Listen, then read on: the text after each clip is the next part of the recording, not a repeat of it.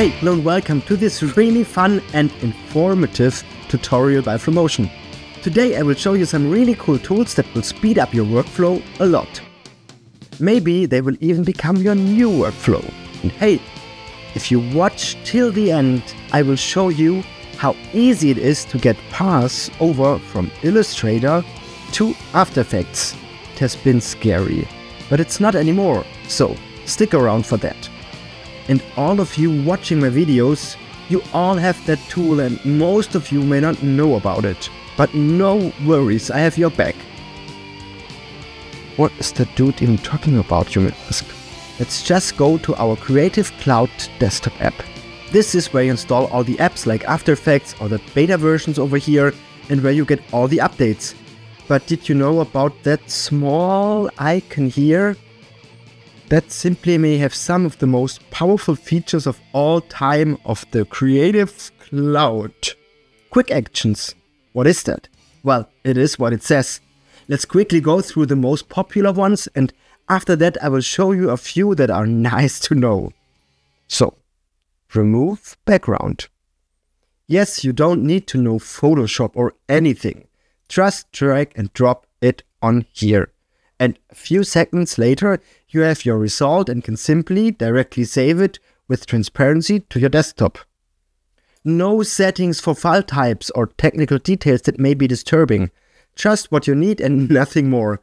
And if you want more, you could go into Adobe Express, which is all online, and simply make an awesome design or maybe a flyer. Or directly import it into Photoshop if you are more familiar with this. Okay, next up is the resizing option. Again, without opening up any program or software. And this is really well thought out. You want something for social media? Simply choose your desired one. For example, a YouTube thumbnail. And now I can reposition or scale it and again, work on it in Photoshop or directly save it. And what I like about it the most, you don't have to know the settings. Also for exporting, there are no options. Because depending on what you choose, the tool sets up your output to the correct file type and adjusts all the parameters automatically. Now, let's create a GIF file. Just upload your video and now you can choose quality as well as the size, aspect ratio. Again, you have a preview and once happy, simply download it. Because again, what you see is what you get. So the same goes for the convert to MP4 action. No fancy stuff.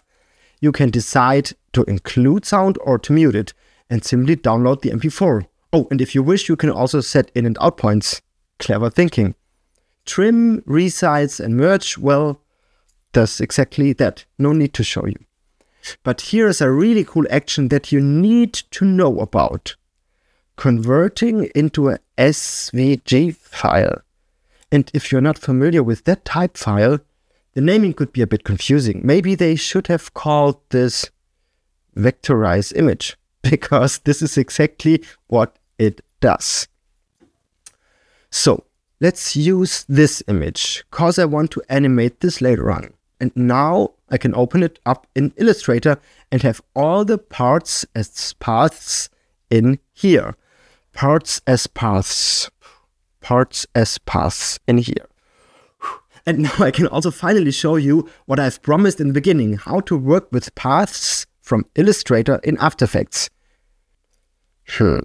Opening the SVG file or the Illustrator file or EPS. SVG is not even an option in After Effects. AI and EPS files can be imported, but I don't get any paths or masks in here. But hey, worth mentioning that I have them as vector, meaning I can scale them up as big as I want.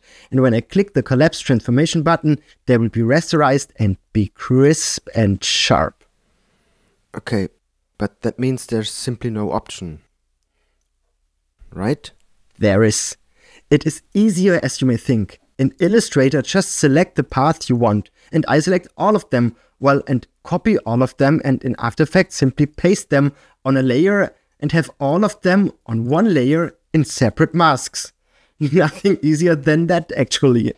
And this is where we will end this today. Let me know what you think about all of those time savers. And for now, I wish you a lot of fun animating ice cream in After Effects.